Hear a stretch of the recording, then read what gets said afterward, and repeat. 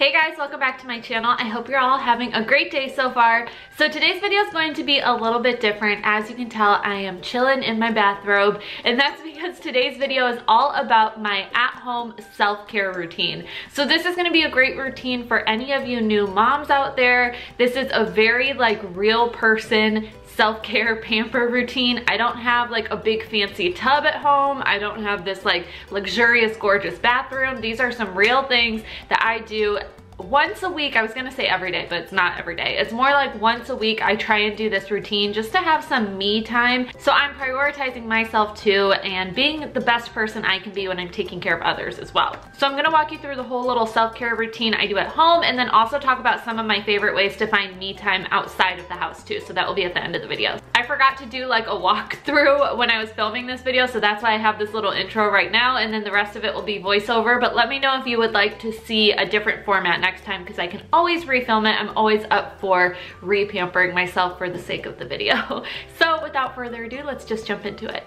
Okay, so the very first thing I do is my coconut oil hair mask. I've talked in previous videos about how I love to do this hair mask to really repair damage and moisturize my hair. You can pick up coconut oil anywhere, but I love to get it at Brandless because it's only $3 for this jar. Then you heat it up just by running your hands back and forth, and that will liquefy the coconut oil. Then I just slather my hair in that oil. I'll really work it through the middle and the ends of my hair, but also make sure I pay attention to my scalp, and I take a second to really massage my scalp, scratch my scalp, and so that I feel super pampered in that moment. Once I'm done soaking and drenching my hair in the oil, I'll just tie my hair up in a bun and I let it sit there for about an hour, sometimes more depending on my mood. Any excess oil I'll work through my postpartum baby hairs that I love so much. Also rub it on my face and try and break down any makeup or dirt that's left over. I'll moisturize my lips and also run it through my cuticles just for a little extra boost of hydration.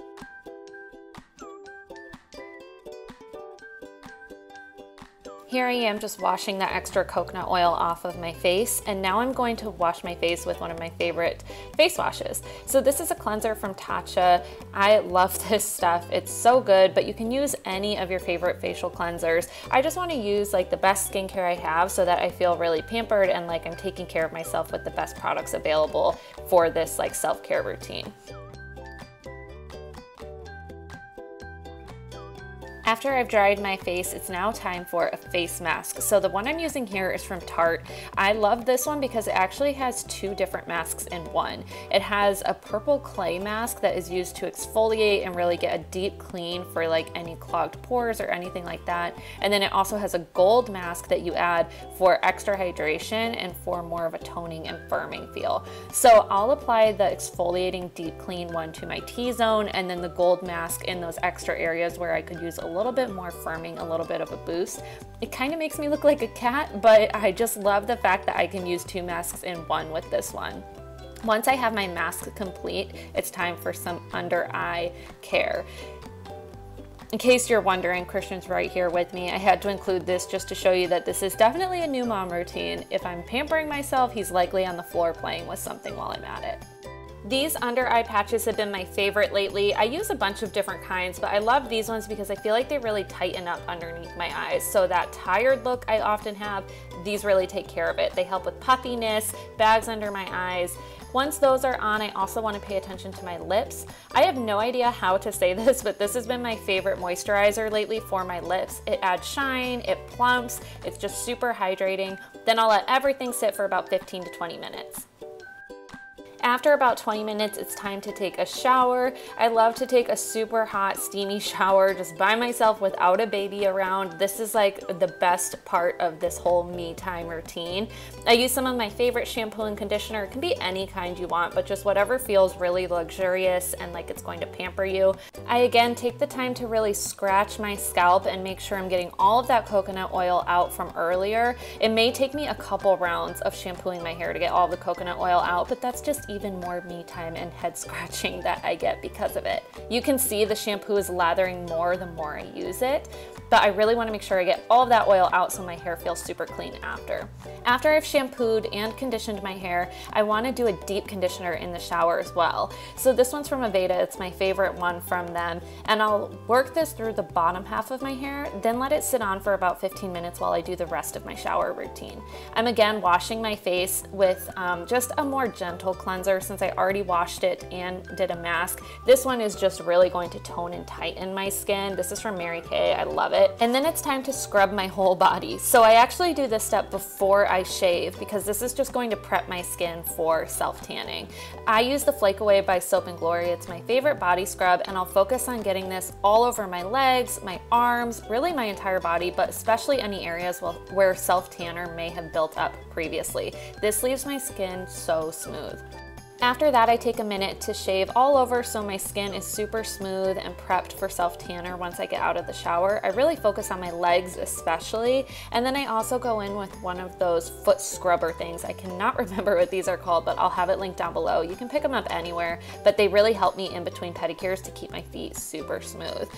I also take a second to soak up the hot water in the meantime by lathering myself in my favorite body wash and scrubbing all over so I smell really great and clean when I get out of the shower. Now it's time for my beloved hair turban. I love these things for protecting my hair and soaking up excess water. I'll wrap my hair in this microfiber towel turban and let it sit there while I'm applying my self-tanner. This is really going to soak up excess water so that I'm not using heat as quickly on my hair. I use a variety of different self-tanners as well, but the one I've been using lately is by Saint Tropez. I'll apply 2 coats of this and really work through my legs, my arms. Sometimes I'll have my husband help me get my back, sometimes not, and I'm just like ghost white on my back. It just depends on how much time I have. But I just use a mitt to apply this all over. Let me know if you guys would like to see a whole self-tan routine as well, but this is basically the gist of it.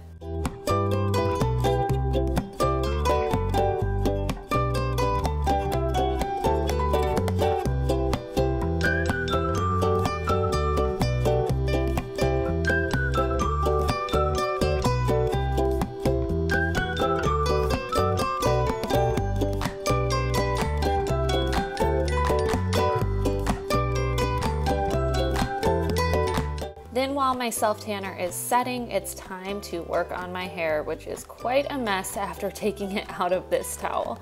First, I use a detangler all over to help work through some of any tangles or my curls that I have when I get out of the shower. Then I use a wet brush to brush everything out. This brush is the best for preventing damage and really getting through any tangles or waves or just nasty hair. This helps get out everything without damaging your hair. So I use this all over to first comb out my hair. The next product I use is Moroccan Oil Light. This leaves my hair so silky smooth. I love this stuff. So I'll use it when my hair's wet, and then sometimes I use it when it's dry in between shampoo days as well. But it's definitely one of the products I use when my hair's wet first. Next up is the Aveda Damage Remedy Daily Hair Repair. This is a lightweight leave-in conditioner. I love this for repairing damage and again, leaving my hair feeling super soft once it is dry. I also use a split end repair from Aveda.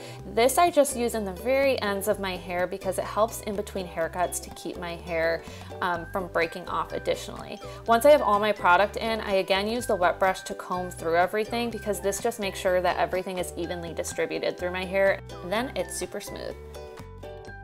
After that, I want to use my favorite face moisturizer. This one from Clinique I've been loving lately because it provides a blurring effect and really smooths out pores. It's great for prepping your skin for makeup. So I'll put this moisturizer all over, and then I also add an under eye cream as well. I've just been using one by Estee Lauder because it's been a go-to of mine for years, and I really pat that in lightly with my ring finger.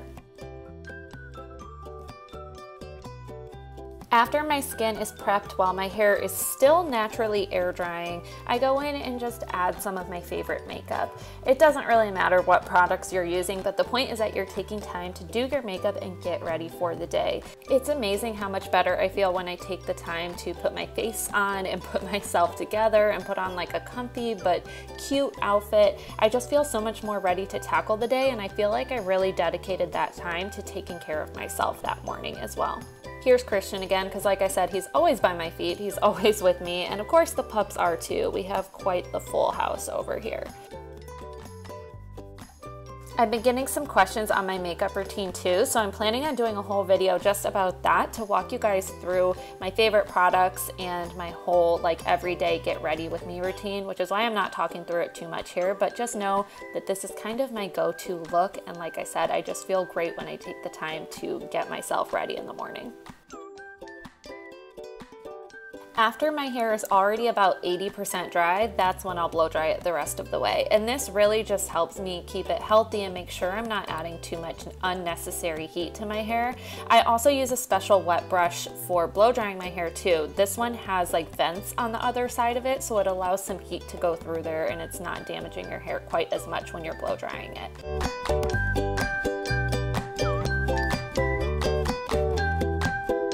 He is fascinated by the blow dryer. He loves to watch us dry our hair.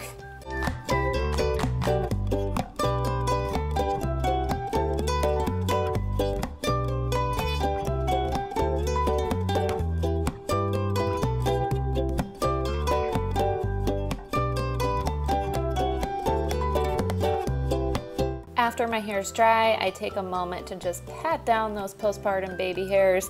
This like little edge control smoothing gel really helps keep them flat and just out of the way, so they're just perfectly styled. It will also last a couple days, so I don't have to do this every day. I just do it every time I wash my hair. After all of that, I feel super pampered, really refreshed, like I've taken time to focus on me, and I'm ready to take on the day being my best self. Okay, that's my whole routine. Like I said, I try and do this once a week. Usually I'll do this like Saturday mornings or Sunday mornings before we head out for the day, but that's not it. The self-care does not stop at home. Typically, some other ways I like to pamper myself are I get my nails done. I try and do this like once every 3 weeks or so. I do the SNS dip gel, so it lasts me 3 or 4 weeks. And then sometimes I'll throw a pedicure in there too. I also like to get my lashes done. I get my hair done. I get a lot of things done. But if you can't do all of those things, even just getting out of the house, you're breathing fresh air, you're taking in the sights, and you're spending quality time outside of the house, it's really gonna do a lot for your soul and just leaving you feeling super reinvigorated to take on the week ahead of you. I like to go get brunch with my husband and my son and just get out there and make sure that we're soaking up some fun. And I swear to you, when we get out of the house and we just do things that are outside, it makes me feel so great, and it makes me feel like I'm just like replenishing and kind of like refueling up that energy gas tank for the week. I hope you guys enjoyed this self-care video. Make sure you're taking some time to prioritize yourself as well. It's super easy. All of these things you could just start doing tomorrow even in your routine to make sure that you're taking care of yourself in addition to anybody else you may be taking care of as well. I hope you guys enjoyed this video. I really appreciate you watching, and I can't wait to see you in my next one. Have a great day. Bye.